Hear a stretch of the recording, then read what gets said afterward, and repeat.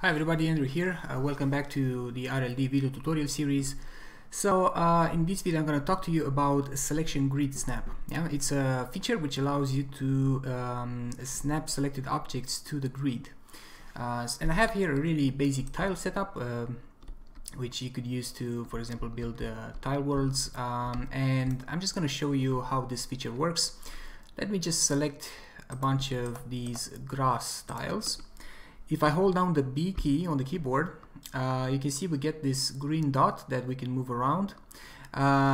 It pretty much, so this feature, if you've used vertex snapping in the Unity editor, this feature is pretty much the same as vertex snapping, but it applies to, it works with the bounding volumes of the objects, right, instead. So, and in order to start using it, as I said, you have to hold down the B key, then move the mouse to select a pivot point, which is one of the corner points of the object volumes, and then hold down the left mouse button and drag the mouse to move these objects on the grid.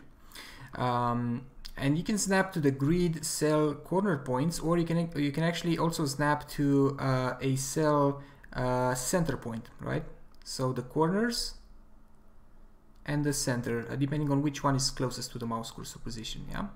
So you can just quickly move objects like this around.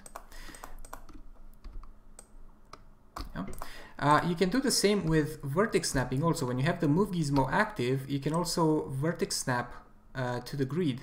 The advantage of selection snap is that it's independent on the currently active gizmo, so you don't have to have the move gizmo active. For example, if I have the rotation gizmo active, press the B key and there you go, right?